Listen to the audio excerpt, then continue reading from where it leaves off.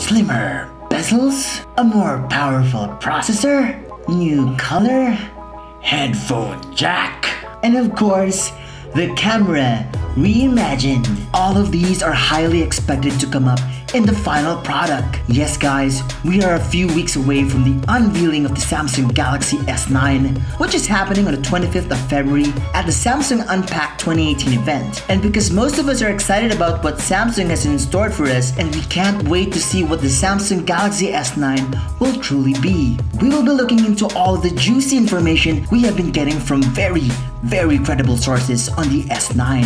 Really exciting stuff here. So join me guys as we unravel all the mysteries going on with the S9. This is Vince Domingo from Tech Beans, and let's get started. No.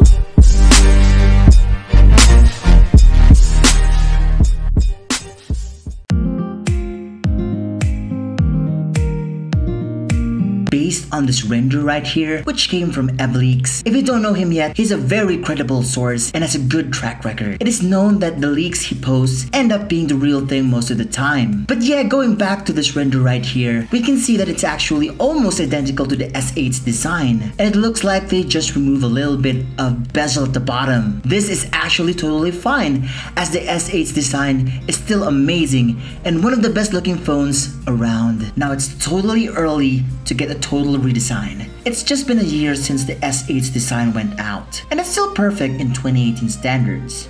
The S9 will sport a 5.8-inch Super AMOLED 2960 by 1440 display, while the S9 Plus will have a larger 6.2-inch display. Here are some more renders from different sources, and as you might have noticed, there is a consistency in the wallpaper design here. It has that diamond purplish design going on, and yes, we did get the wallpaper leak from Mr. Evan himself, hinting that this might be the official default wallpaper for the S9. Also with the purple wallpaper comes a purple colored phone, and we kind of knew that this was going to be the S9's new color since Samsung's Unpacked 2018 trailer, which drew a number 9 with a purplish color accent. There haven't been any good information on what the back will actually look like, but Evleaks did post this camera cutoff and it looks really nice, with the fingerprint scanner now placed right below the camera instead of beside it.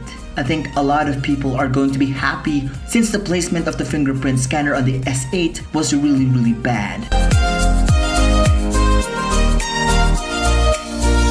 One trend we've seen throughout 2017 is the rapid removal of the 3.5mm headphone jack. Apple, Google, Motorola, and HTC have all been jumping on the same dongle boat. But we shouldn't have to worry about this with the Galaxy S9. VentureBeat source supposedly confirmed that the Galaxy S9 will keep the headphone jack. And this lines up with the leak case render for the phone that showed a covered section for the coveted port. All I can say is, if this is really true, thank you so much Samsung. Thank you so much for listening. You are the only smartphone company that makes sense. Back in December, there were news of Samsung buying large amounts of Snapdragon 845 chips, and the S9 is indeed expected to be powered by the newly beastly processor. According to Qualcomm, there will be at least 25% increase in the performance of the Snapdragon 845 as compared to its predecessor, the Snapdragon 835. It is also being claimed that the new chipset will result in 30% more battery life than its predecessor. The beastly processor also allows up to 4K Ultra HD video at 60 frames per second, something which was only available on very few devices such as the iPhone 8 and 10, GoPro Hero 6, and the Panasonic GH5. And now it's coming to the S9 as well. The S9's performance stats was actually hanging out in Geekbench. Yes guys, these stats are straight out of Geekbench itself. And we can see the model right here, which translates to the Samsung Galaxy S9. Comparing the S9's number with the S8 here, we see that there is a 20% increased performance from the S9. It's not as powerful as the Apple's A11 Bionic chip, wherein the numbers are just staggering,